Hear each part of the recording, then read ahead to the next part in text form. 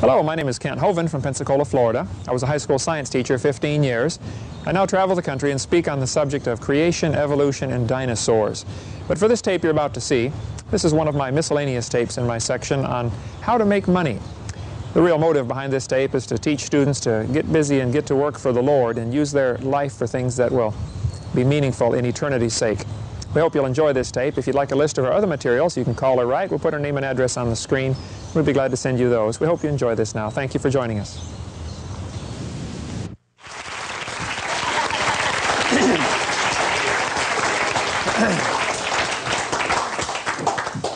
All right. Well, it is good to be here today. My name is Kent Hovind. I was a high school science teacher 15 years. And I now travel the country and speak on creation, evolution, and dinosaurs about 700 times a year. I do a lot of debates at universities. All my stuff is hands-on. You're welcome to play with all my dinosaurs. But today we're going to cover a little different subject. I need to warn you about a couple of them now. This one is my Blondosaurus. So be sure to talk to her kind of slow, if you would, okay? All right. And it's... Flip that on, would you please? It's great to have all you students here from Rocky Bayou Christian School. This is one of the first schools I spoke to. I guess it's been almost 5 years ago, brother. Great when I first got started doing this, first in full-time evangelism, and it's a joy to have you here. But today I want to cover a little bit different subject, not on creation evolution so much. We've got videotapes, and I've spoken at your school a couple of times on that subject. How many of you go to a church where I have been to your church to speak on creation, evolution, and dinosaurs? Okay, great. How many go to a church where I have not been there yet? Okay, how many do not understand the question so far? All right. Either I have been or I haven't been. Great. Today I want to talk about a subject a teenager always interested in. Teenagers love this subject. How to make money. How many of you would like to learn how to make money? All right. Well, if you will pay very close attention for the next few minutes, I can give you some advice that will make you a fortune. And when we get done telling you how to make money, I'm going to tell you how to spend money. You say, I already know how to do that. Well, I think you might be surprised on how to spend money. That's really as important, if not more important, than how to make money. If you want to make money, and I have been a school teacher 15 years, which means every summer I was unemployed. You teachers will know what I'm talking about. You got to scrounge around and find your own work. So how do you make money? How do you provide for your family? Basically, you're going to get paid according to what type of worker you are. If you're a good worker, you're going to make more money. So I'm going to give you, in order here, the 4 basic kinds of workers. And those that are intelligent will write this down because you'll say, this will help me in the future. Those that are not too bright will sit there with an open mouth and stare on their face, looking at a calf, looking at a new gate. So I'll leave this up to you. But there are 4 kinds of workers. What kind of worker you are will determine how much money you're going to make in this life. The first kind of worker, and I'll have all these on screen for you. The first kind of worker, and Proverbs is full of verses about this, is the kind of worker, he sees what needs to be done, and he does it. Nobody tells him what to do. He sees what needs done, and he does it. There are very few of these in the world. When you can find a number one worker, number one workers, they see what needs to be done, and they do it. If you can find one of those, hire them. I've had very few of those work for me in the course of time. I've hired I'm sure I've hired over 1,000 high school and college people to work for me since I've been doing construction work on the side, teaching school every year, and then over the summer doing construction. I've hired hundreds and hundreds, and probably well over 1,000 high school and college students to work for me. I look for number one workers. They see what needs done, and they do it. There aren't many of those. I'll give you an example. Brother Don, are the cans still out there? Would you bring those to me, please? Every one of you got off the bus and walked in. I had some things planted just to see if we had any number one workers in the crowd. Out by the pole, there was a Coke can smashed flat. And then in the hallway, there was another Coke can smashed flat. And I thought, I bet all the students will walk right past them. Now, some of you might have seen them, but nobody picked them up, right? Thank you, brother. Inside each of these Coke cans was a $5 bill. A worker will see what needs done and do it. I have done this probably several hundred times. I have only one time ever lost my money. That was last week. First time ever I had a student pick up the Coke cans. When I was teaching school, I would always do this. Instead of picking up all the trash on the parking lot, I would go tape a $5 bill under a piece of trash with a little note. Thank you for caring about our school and the way it looks. You may have this $5 bill. Pretty soon the students learn, hey, look for trash on the parking lot. See, most people see what needs done, but they don't do it. Hey, somebody ought to pick that up. Yep, somebody should have picked that up, shouldn't they? You never know what's going to be in there. Example, number one workers would see something, they say, hey, that's not right, and they fix it automatically. Another thing we did before you all came in this room, we messed up every single songbook. None of the songbooks are in there straight. Ah, yeah. Now, when you sat down in your seat, there's no money in them. Not that I put in there. When you sat down in your seat, some of you didn't even notice. Hey, the songbook's not straight. If you noticed and you didn't straighten it, then you're not a number one worker. Number one workers, they see what needs done and they do it. If you can learn to do that, I'm telling you, you'll make a fortune. I'll give you an example. We had a kid at our college in Texas. We'll call him Jeff here for an example. Jeff came to me one day. He was one of my college students. I was teaching, and he said, Brother Hovind, I need a job. I said, now, Jeff, let me ask you a question. Do you need a job or do you need money? He said, well, I guess I really need money. I don't have to have the job, do I? I said, no. You really need money. You don't need a job. He said, okay, I need money. He said, but I thought I had to get a job to get money. I said, well, normally you do. I said, what have you tried, Jeff? He said, oh, man, I've applied to McDonald's and Hardee's and Kentucky Fried. And I said, well, Jeff, if they do hire you, they're going to pay you $4.50 or $5 an hour, and they're going to make a profit off of you, right? He said, well, yeah. I said, well, why don't you work for yourself? He said, I don't know how to do anything. I said, you're in college and don't know how to do anything? He said, well, I can play Pac-Man pretty good, but I said, well, nobody's going to pay you to play Pac-Man or change channels on the remote. You know, boy, you're really good at that. I said, surely, Jeff, you know how to do something. He said, no, Brother Hovind, I don't have any talents at all. I can't work on cars. I can't build houses. I can't do much of anything. I said, well, Jeff, come on. Let me give you an example. Can you clean out gutters? Jeff, are you smart enough to put the ladder up against the house, climb up, clean the leaves out of the gutters, and throw them in a bag? Think you can handle that, Jeff? He said, yeah, I believe I can handle that. I said, all right. Why don't you today start Jeff's gutter cleaning service? You're going to have your own corporation. You're going to be the president and executive vice president and the whole thing. You are the company. I said, I will loan you my ladder for 3 days. After 3 days, you're going to have to rent it off of me if you still want to borrow it, because I do not like loaning out tools. I'll rent it to you for $10 a day, because I don't want to rent it to you. Okay? But for 3 days, you can have it free. Here's what I want you to do, Jeff. Put my ladder on the roof of your car. Tie it down, please. Then get a roll of garbage bags and drive down to a neighborhood that has gutters on the houses. It's very important, if you're going to clean out gutters, they have to have a gutter to clean out, okay? Drive down, find the neighborhood that has gutters, and you can tell sometimes from the street the gutter needs cleaned out, especially if there's leaves hanging out of it or if there's little trees growing in it. Then you know it's been a while since it's been cleaned out. I said, go up and knock on the door and say, hello, sir, ma'am. My name is Jeff. I'm putting myself through college. I noticed your gutters need cleaned out. I will clean out your gutters for $10. Do not walk up to the door and say, hello, ma'am. My name's Jeff. I'm putting myself through college. Do you have any jobs you need done around here? They will not be able to think of any jobs that need done.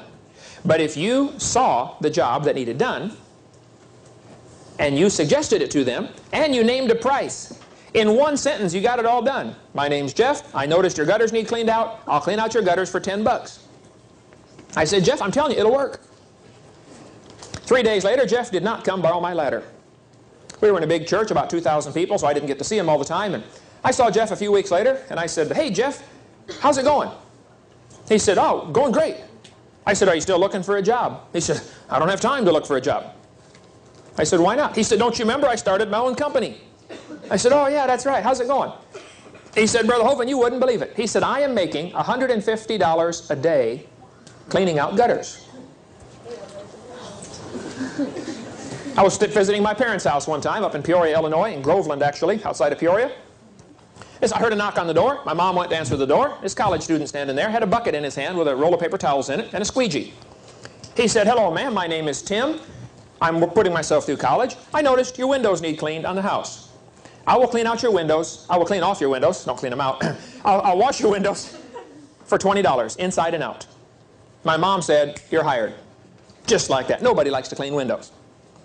Tim went over to the sink, filled up the bucket with water, put in a few drops of Shackley Basic H, and took the squeegee. He washed the windows, squeegeed them off, got about 90% of the water off with the squeegee, and then used the paper towels to do the corners and keep the squeegee clean. He probably only used 5 or 6 squares of paper towel on the whole house. Some of you could use a whole roll on one window, right? Well, he did a really good job. He was done in 45 minutes. My mom handed him $20 and he's walking across the front yard. I went out and met him. I said, "Tim, can I talk to you for a second?" He said, "Sure." I said, "Look, I hire lots of high school and college kids to work for me, and I try to teach them how to get self-motivated, how to make money on their own." I said, "Tell me, Tim, if I could be so bold as to ask, how long you been doing this and how much money do you make at it?" He said, "Oh, I've been doing it every summer, putting myself through college." He said, "I don't like to work during the school year. I just work in the summer, and I make about $5,000 in the summer cleaning windows, and then I can study during the rest of the school year." Now, if you worked real hard at McDonald's all summer long, you might make $1,500. But he made $5,000 working for himself. He's a #1 worker. He sees what needs done, and he does it. Look, if you just learn, that's an attitude, a philosophy of life. Some of you can walk in the house. The dishes are running over in the sink. They're piled up 18 feet high. There are none left in the cupboard. You don't even notice. The garbage is running over on the floor. The grass is 7 feet high. The dirt is 4 inches thick on the car. I didn't see it. That's precisely my point. A couple of students at Maranatha Baptist Bible College, I've spoken up there a couple times, great school in Wisconsin. They were doing an experiment. They went in the cafeteria, sat down in the cafeteria, and dropped some paper on the floor, and sat there and watched it to see who would pick it up. Every student in the college, almost every student that came for lunch that day, came in, got their tray, and walked right past the paper and went and sat down. Dr. Winiger, the president of the college, walked in, got his tray, started walking, automatically bent down, picked it up, stuck it in his pocket, and kept on walking. You say, well, he picked it up because he's the president of the college. No. He's the president of the college because he picked it up. Big difference. You want to be the boss? You better learn to see what needs done and do it without being told. That's the first kind of worker. They will make all kinds of money. Look, if you became a #1 worker and you hired in at McDonald's, let's say you already work at McDonald's. I picked that as an example. And you're a #1 worker. The boss says, "Would you make some French fries?" "Oh, sure, boss." And you fry the fries. And then you're done. So you look around and you notice the napkin rack is empty. So without being told, you go get the napkins and fill the napkin rack. Then you notice the straws are about gone, so you go fill the straw rack. And then you notice the counters are dirty, so you wipe off the counters. And you notice the cups are about gone in the cup rack, so you go get some more cups and fill it up. If you would learn to spot what needs done and do it without being told, within 6 months, you'll be the assistant manager at that McDonald's. Within 3 years, you will own it. My neighbor in Texas owned 3 McDonald's. He made $30,000 a month off of each one. Then you want to work for them for $4 an hour? Have at it. They're making a fortune off of you. And it's fine. Somebody's got to make money, but that's the #1 worker. Man, I wish the world had more of those. And it not only applies to making money, this applies to seeing what needs done for the Lord's work. Don't you see there's people that need to be saved? Don't you see when somebody's hurting? When there's another student having a rough time, mom and dad are fighting, or something's going on, they're having problems at home, or can't you see what needs done? Learn to spot what needs done and do something about it. Some of you, your mom washes the clothes, folds them, well, dries them, then folds them, stacks them up by the bedroom door. You come walking in, step right over them. I didn't see them. Precisely my point. Why didn't you see it? Don't you see what needs to be done? You ought to try this today. Go home and look for at least 3 things you can do that need done. Everybody ought to be able to walk into any room and look around and say, that needs to be done. This needs to be done. There's a piece of tape hanging on the light fixture there from a Halloween party, apparently. Somebody should have pulled that off a year ago. Right? There's a thumbtack still stuck in the wall. Learn to see what needs done and do it. The second kind of worker, number 2. Second kind of worker, he asks what to do next. These kind are pretty rare also. I love these kind. I've had several work for me. They come and ask, okay, boss, what's next? If you get on a McDonald's and you're a number 2 worker, when you get done making the French fries like they told you, you go to the boss and say, okay, boss, I'm done. What's next? Man, those kind will make $10 an hour. They'll make plenty of money. It would be best if they were number 1 and they saw what needed done, but they're not quite that good yet. They're a number 2 worker. They come and ask, okay, boss, what's next? You can at least do that with your parents at home. Hey, Mom, I finished setting the table. What else would you like me to do? Man, those kind are rare. Okay, Lord, I read my Bible. I prayed for the missionaries. What else would you like me to do, Lord? It's just an attitude. It's a way of life. It's a philosophy, a way of living. Being the right kind of worker, seeing what needs to be done. Or at least asking the boss, okay, what's next? Number 3 workers. This is probably where most of you fit. Number 3 workers must be asked. They won't do anything unless you ask them. You come home from school, plop down in front of the TV. Your mom or dad comes in and says, would you set the table, please? Sure, Mom. You go set the table. When you're done, you go plop down in front of the TV again. Then they come and say, excuse me, would you take out the garbage? Oh, sure, Mom, be glad to. And you go take out the garbage. And then you go plop down in front of the TV. You're not going to ask what you can do to help. You're going to wait until you're asked. If you're a number 3 worker, you will always be an employee. You will never be the boss. Somebody will always be telling you what to do, because you won't do it otherwise. I have kids say, I'm tired of parents telling me what to do. All right. Be a number 1 worker and they won't tell you what to do anymore. If your parents are bugging you, is your homework done? Is your homework done? Is your homework done? Obviously, you're a number 3. The problem's with you, not with the parents. If your parents have to say, would you make your bed? Would you set the table? Would you cook supper, please? Would you take out the garbage? Would you mow the grass? If they're always telling you what to do, you say, I'm tired. We had one kid at our school in Illinois. He said, I'm tired of my parents telling me what to do. I'm going to join the Marines. Boy, are you brilliant or what, you know? Yeah, the Marine sergeant's going to come in about 10 o'clock in the morning and gently shake you and say, excuse me, it's time to wake up. Would you like your breakfast in bed? Would you like your eggs over medium? Yeah, right. Boy, he did too. He joined up. Man, he came home. He was the shock of his life. After boot camp, he came home. He was sleeping about 7 o'clock in the morning. They went to our church. His mom came in there and shook him, and he wouldn't wake up, man. He was beat. He'd been at boot camp for 9 weeks, and he was tired. So his mom said, get up, soldier. Ooh, he jumped up, stood attention just like that. Boy, they taught him something in there. I don't know what it was. But number 3 workers, they have to be told. They have to be asked. They won't do it unless you ask them. Now, there's a worse kind. Number 4. You say, worse than a 3? Oh, yeah. This is where some folks are. Number 4 workers must be found in order to be asked. You can't even ask them to do the job because you got to find them first. Some of you are masters at this. You have learned. You know what time Dad comes home from work. You got it down to a science. Let's see. Dad comes home at 10 after 5. Here it is, 5 o'clock. If I'm here when Dad gets home, he's going to give me a list of jobs to do. So I better figure out some place to be besides here. You've learned, hey, I think I'm going down to Herman's to play basketball for a while, or I'm going to go do this. I'm going to be gone so they can't even ask me to do the work. You know, hey, it's almost supper time. Mom's going to be cooking, setting the table. I better go find someplace else to be. Let's see, supper's over. Dishes need done, table needs cleared off. I better go find someplace else to be. Number 4 workers never succeed at anything. I've seen them. They never do grow out of the number 4 stage. When I worked at General Motors in Pontiac, Michigan, while I was going to Bible college there, we had some number 4 workers. They hired into General Motors, and you never saw them again. There'd be one guy driving the forklift around, and 3 guys hanging on the back. And I'm thinking, their boss is looking for them. And that boss is thinking, now where did that guy go anyway? My brother's a tremendous teacher, just a whiz teacher up in Illinois, and he's taught 25 years now, I guess, in 5th and 6th grade. Gave me some great ideas for teaching tips. I collected for years teaching tip ideas, you know, how to handle certain problems. Teachers, this may help you. If you have a student, they say, teacher, can I go out to my locker during class time? Or can I go to the bathroom? Or can I go get a drink? Something they should have done during break time. They want to take your class time now to do it.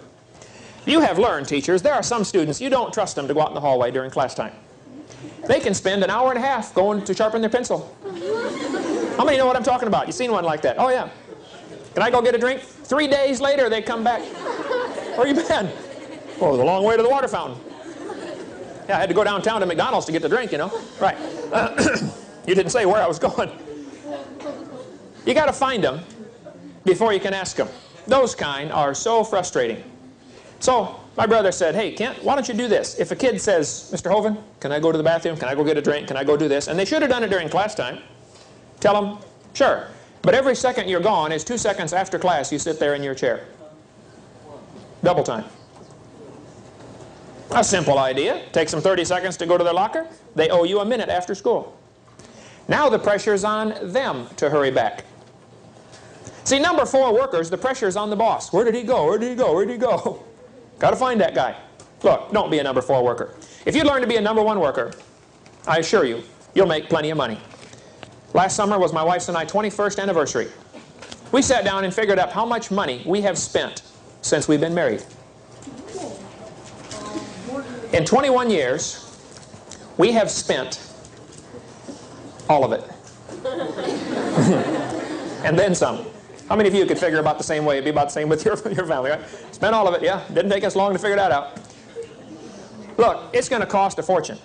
And if you think you're going to make it working for $5 an hour flipping hamburgers, and I'm ready to get married, I got me a good job, and I'm going to get married and a couple of kids. For $5 an hour, you are in for the shock of your life. Look, you take your hourly wage and you double it. That's times 2 for the 7th graders. And then you add 3 zeros. That's your yearly wage. If you're making $5 an hour, that's $10,000 a year. You say, $10,000 a year? That's a lot of money. Wait till you got a wife and kids. My son can eat $10,000 at one meal. We go to Arby's, we'll get 5 roast beef sandwiches. Okay, Dad, what are you going to get? I was going to have one of them, son. Look, it takes a lot of money to live these days. You better learn to be a number 1 worker. But if you could learn to apply that into the spiritual realm where you can see what needs done, don't you think there are some missionaries out there that are hurting that would love to get a letter from home? Why don't you walk down the hallway at your church and see the mission board and say, hey, I'm going to write a letter to this missionary and encourage him. Proverbs 25, as good news from a far country, so is cold water to a thirsty soul. I got it backwards there. Proverbs 25:25. Learn to see what needs done and do it. Now, let's suppose you got a bunch of money, okay? Here you are, you're loaded. Everybody's loaded, you got a bunch of money. You're a number 1 worker now. Man, you walk down the hallway, you pick up the paper, you notice the chairs are not straight. You can walk into the classroom and straighten up the table, straighten up the chairs. Chalkboard needs wiped off, you spot it and you do it. You come home, dishes need done, you do it. Garbage needs taken out, you do it. Don't say a word, don't ask for any glory, just do it. Grass needs mowed, do it. Pretty soon your mom's going to say, wow, what's happened to my kid? And they're going to start trusting you with more things. So my parents don't trust me. They can't. You're a lazy slob. That's the problem. Okay? If we all loaded up on the bus right now, and we went to your house and looked in your bedroom. Oh yeah. Then we'd find out what kind of worker you really are. You say, can I go there 10 minutes ahead of time? No, no, no. I mean right now. Maybe you ought to start a deal around your house where if you leave for school in the morning and your room isn't clean, that night, no TV, no phone calls, and no friends over. Ooh, that would motivate them, wouldn't it? Okay, we got to hurry here.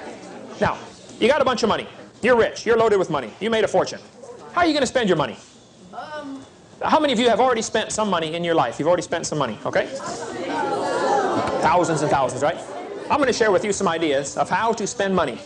But if you write these down, you write down 1, 2, 3, 4, and put a space in between each one. I'm going to give you number 4 first. I'm going to give these to you in reverse order. So put down 1, 2, 3, 4, and we're going to start with number 4. This is the worst place to spend your money. There are 4 places to spend your money, and I'm going to give you the last one, the worst one, first. You say there's more than 4 places to spend your money. No, there's basically 4 different places you can spend your money. You can spend your money on things that last A few hours. There's a lot of things that only last a few hours. Food, candy, thrills, sporting events. If I gave you $5, if you had found the can and got the $5, that means you're a good worker. You spotted it. Now what are you going to spend it on? Candy. Ooh, wow. Food. Look, when you're 5 years old, kids that are 5, the first thought comes into their little brain is food, right?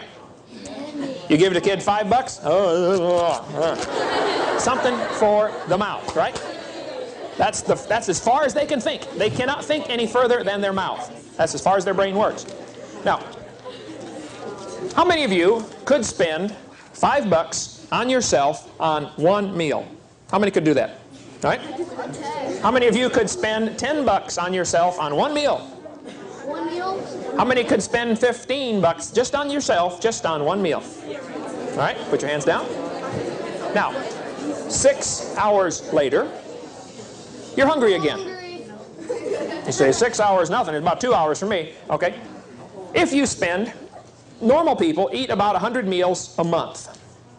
3 meals a day, a few extras here and there. Some of you I know, teenagers, eat a lot more than that. But let's round it off to 100 a month, all right? If you spend $5 on yourself on every meal, that's $500 a month. Just for you. Now, how many of you could fill yourself up just as full on a couple of peanut butter and jelly sandwiches and a glass of milk, and you could be full for less than $1? Well, now think about it. At 100 meals a month, if you're spending $5 a meal or $1 a meal, that's going to make a big difference over a lifetime. A real big difference. I mean, huge. Things that last a few hours are not a good investment. Now, you got to have them, okay? You got to have food. How many of you could spend $10 going to see a sporting event? A pro game. Let's say there's a pro game. You're going to go see some pro team play. How many could spend $50 just on yourself on one transportation, food, and tickets to get in? Okay, let's suppose you're going to go to the Super Bowl. How many, transportation, hotel, the whole thing, could spend more than $300 just on one person going to see the Super Bowl? No problem. Let me ask you a question. After the game is over, the next morning, what do you have? You have a ticket stub, right? Little stub. And memory. I saw the game. But you're going to forget about it 20 years from now. It's not going to matter. I'm not saying it's bad. It's just not a smart investment. That's all. Things that only last a few hours. Food, sports, thrills. We went to Disney World one time. Took my family there. Being a mathematician, I got my stopwatch going. And I said, you know, we're here on a light day. There aren't many folks here today. I'm going to see how much time we spend on the rides. Not waiting in line. Not walking to the ride. As soon as the ride starts, I start the watch. As soon as the ride quits, I stop the watch. We ran between rides. We were there for 12 hours. It was a light day. Not many folks there. We ran between the rides. We got as short lines. We did as many as we could to cram it in there. We spent 29 minutes out of 12 hours. They make a fortune while you stand there waiting in line like a bunch of cows going to market, right? Okay, everybody move up 2 steps. It's not wrong. It's just not a smart investment, that's all. It's just learn to invest a little wiser than that. Now, when you get a little smarter, a little older, a little more mature, you're ready for category number 3. Category 3, remember I'm giving you the list backwards. You can spend your money on things that last a few years. A car, furniture, clothes. That's going to last a few years. That's a little smarter. You give $5 to a 5-year-old kid, first thought comes into his brain is food. But you give it to a teenager, they're starting to get a little smarter. Clothes. That's still only category 3. It's not as good as it ought to be, but hey, it's not too bad. How many of you girls could spend $100 on yourself on one outfit in one day? You could go to the mall with $100 and spend it all on yourself, one outfit. Every girl here, right? Now, let me ask you a question. I want you to go to the mall today. I want you to spend $100, buy yourself a nice outfit. I want you to wear it. I want you to wear it for 6 weeks. Not every day for 6 weeks, you know, but wear it once or twice a week. Wash it once in a while. And then after 6 or 8 weeks, I want you to sell it. You paid $100 for that outfit. Nice dress, nice skirt, nice top, pair of shoes, purse to match. What can you sell it for? Maybe about 50 cents at the garage sale, maybe, or $1.50 hanging in. Look, you're not going to get your money back, are you? No. Clothes are not a good investment. Now, you got to have clothes, but how many of you could spend 50 bucks on one pair of tennis shoes? Easily, right? How many have ever seen a pair of tennis shoes that cost more than $100? No. Right? Could you go to Walmart and get a pair for 12 bucks and they work just about as good and save you a lot of money? Oh no, Brother Hovind, I got to have the kind that pump up. Got to have the pump. You're right. You're missing the point. You can spend your money foolishly on things that are not going to last very long. Cars. I've had 94 cars since I've been driving. I like cars. I've had 52 motorcycles. I got 5 of them right now. I like motorcycles. I've never had a new any of those. Always had a used one. I fix them up, ride them around, sell them. Since I've been driving, age 16, I got my first Volkswagen for 300 bucks. Drove it for 6 months and sold it for 600. I thought, hey, this will work. So I looked for another old beat-up car, fixed it up, washed it, waxed it, you know, wax on, wax off, Karate Kid. If it rattled, I fixed it, sold it, and made some money. I thought, hey, this will work. I began looking for old clunkers, buying them, driving them for a while, fixing them up, selling them, sometimes losing money, sometimes making money. I kept track for the last 26 years that I've been driving of every car I've ever bought, how much I paid for it, and how much I sold it for. My son, last year, and I figured up the profit or loss. Over 26 years, I have made $15,000. Now, that's no big deal. It's only $800 a year. That's not enough to live on. But that beats spending $200 a month on a car payment. Don't look at a new car and say, oh, I can afford that car payment. Oh, no, no, no, no. You're looking at it all wrong. Can you afford the car? If you can't pay cash for the whole thing, you probably don't need it. Yeah, but you mean get a used car? Might have a problem. The new cars have problems. I worked at General Motors 2 years. I watched them go together. I'm surprised anything runs coming out of them factories. Right? Those guys are only there to get their paycheck, believe me. It's close enough, let it go. I asked our foreman at the shop. I said, we built trucks at our shop. I said, we build 500 trucks a day here, right? He said, yeah, about 500 a day. I said, I see a lot of the trucks after we're done building them, they go over to the repair section where they got to fix something that got built wrong. He said, oh yeah, huge repair section. I said, how many of the trucks have you seen since you've been working here for 20 years that did not have to go to repair? He said, oh, I've never seen one. Out of 20 years, 500 a day, every one went to repair for something. Now look, cars are not a good investment generally, especially a new one. You are never going to make money buying a new car. You're going to lose a fortune. Okay, we got to hurry here. Number 3 was things that last a few years. Number 2, you're getting smarter now. Number 2 is you can invest your money in things that last you for a lifetime. If I gave you $5 and you're 5 years old, you would only think about your mouth. If I gave you $5 and you're a teenager, you'd probably start thinking about clothes. If I gave you $5 and you're a college student, now you're probably getting mature and you're thinking, ooh, I better invest this in my education. Because a lifetime investment like an education, you got from then on.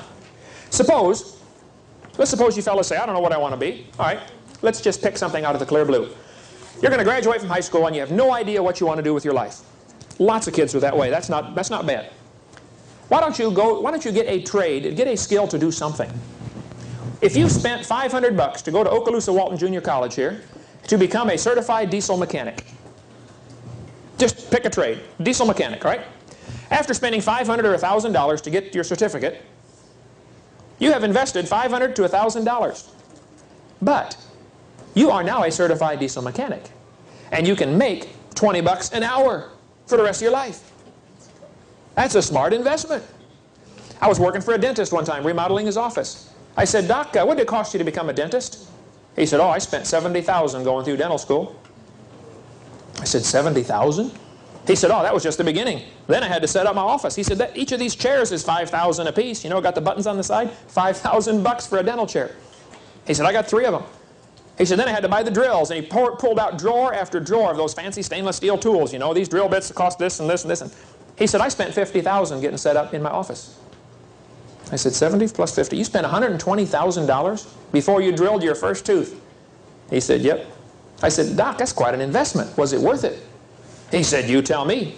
I now make $130,000 every year. I got my calculator. I said, let's see, that's a good investment. Investing in your education is a smart investment. Let's suppose you girls don't have any idea what you want to do. My sister did this. She didn't know what she wanted to do, so my dad and mom said, hey, why don't you get a trade? Why don't you become a beautician? She said, all right. Cost her about $800 to go to beauty school. She learned how to cut hair and curl it and perm it and all that stuff, you know, the 210 and the four basic hairdos, the 110, the 220, and the 440. You stick their finger in a light socket. If it's 110 volts, you get a poof. If it's 220, you get a poof. If it's 440, it's poof.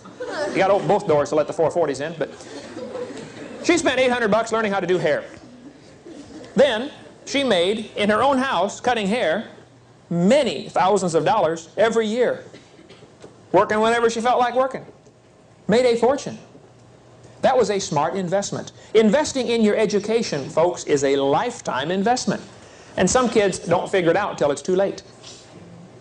Some of you are still investing in Coca-Cola. Today is Halloween. 5 years ago, on Halloween, 6 years ago, I sat my kids down at the table. I said, hey kids, how'd you like to make some money? He said, yeah, Dad. I said, I'll tell you what I'll do. It's Halloween night. If you will start right now, I will give you $100 a year from now if you don't drink any carbonated beverages for the next year. You can only have water, fruit juice, or milk. Any kind of fruit juice you want. Apple juice, orange juice, I don't care. Any kind of milk, unleaded, regular, or water.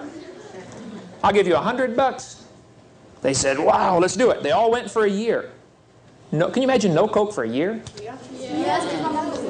Afterwards, I gave them their $100. We sat down at the table. I laid the $100 in front of them. I said, now, how'd you like to make some more next year? I'll make 120 next year if you go another year. Then I'll make it 140.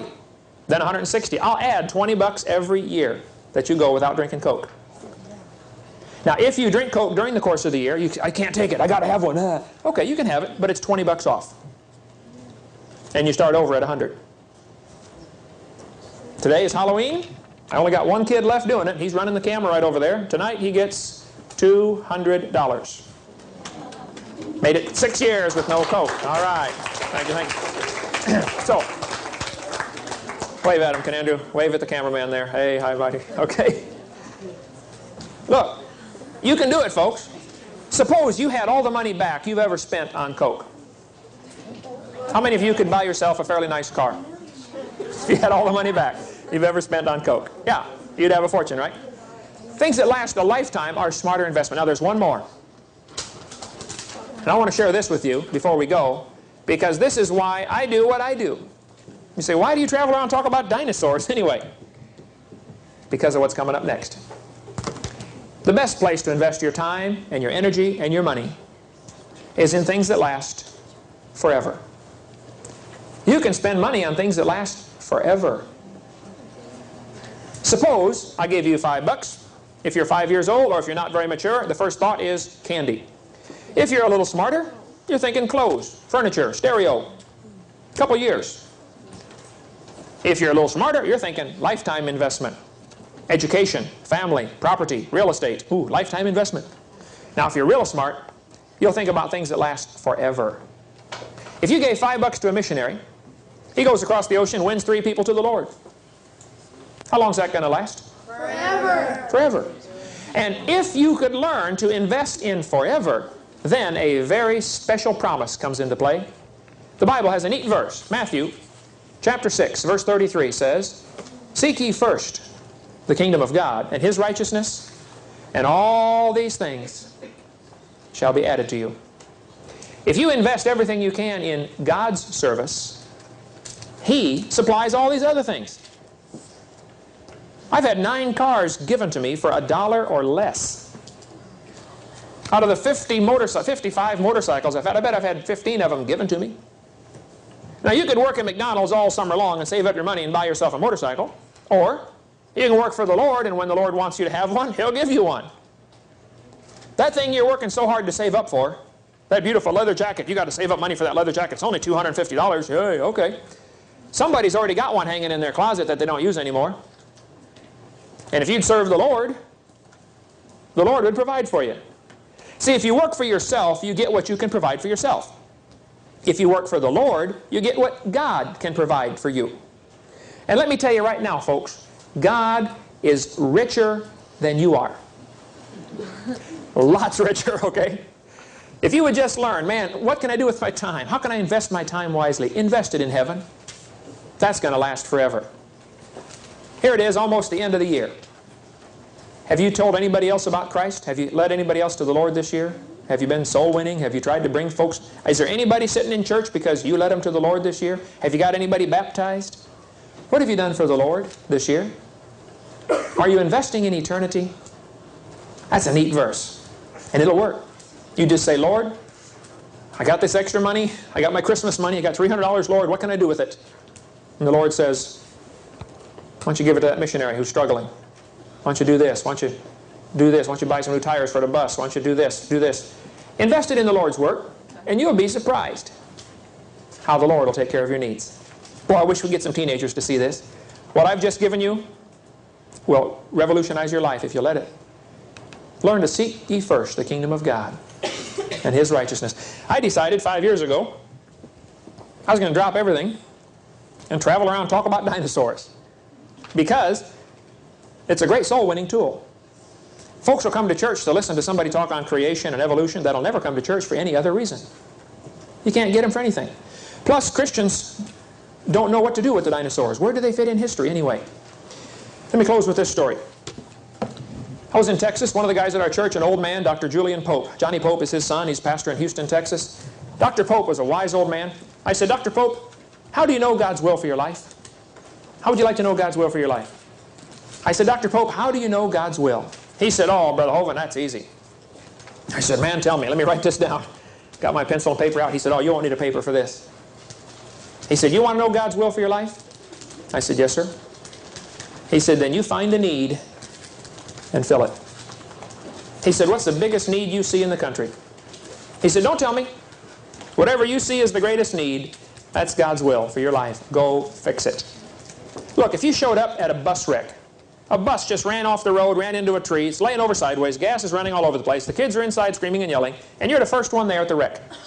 You stop your car, you get out of the car, and you look, and all the kids are screaming in there, help, help, help. Are you going to stand there until somebody else comes along and says, excuse me, would you go rescue that kid, please? Oh, sure. Don't you see what needs done? Until somebody shows up and takes charge of the situation, you can do something. Go get somebody out of the bus, right? Find something to do for the Lord. If you're busy serving the Lord, then He'll steer you off where He wants you to go. You say, I don't know where I want to go to college at. You just serve the Lord now while you're in high school. And the college will take care of itself. Get moving. Look, if you're in a car that's not moving and you turn the wheel, it doesn't do any good. The car's still pointing the same way.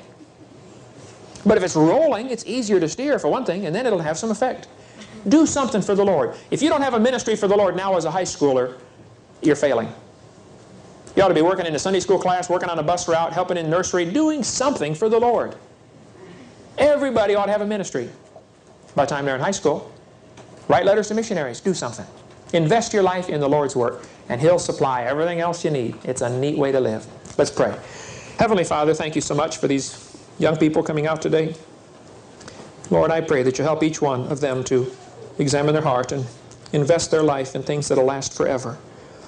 Lord, we've got a whole world full of kids that are investing their life in things that aren't going to last very long. There's a lot of kids saving all their money to buy that new car, to buy those fancy clothes. Lord, there just aren't many teenagers investing their life in forever. Please, Lord, raise up some out of this group that'll decide they're going to invest in forever and let you supply the rest. Lord, help us to be number one workers. Help us to see what needs done for your kingdom and do it. In Jesus' name, amen. Amen. Thank you so much. Now that you've seen the tape on how to make money and how to spend it wisely, most important thing you can do is to make sure you're investing your life in the proper things. Make sure you've got Jesus Christ in your heart and make sure you're going to heaven. If you're not a Christian, if you've never accepted Jesus Christ as your Savior, let me encourage you to do that right now. Just pray a simple prayer and invite Him to forgive your sins and come into your life and save you. February 9th, 1969, I prayed and asked the Lord to come into my heart and save me. There's no magic words, but I just said a simple prayer. I just said, Lord, I'm a sinner. Please forgive me and save me. And that day, He came into my heart and forgave me and saved me, and I'm a child of God now, and I know I'm going to heaven. It's not because I'm good, it's because I'm forgiven. Why don't you pray and ask the Lord into your heart? Or if you do, call and let me know about it. I'd certainly be glad to talk to you and share with you some things to help you grow in your new faith as you seek to serve the Lord. And be sure to call or write and get a list of other materials so you can get information on those subjects. Thank you for joining us.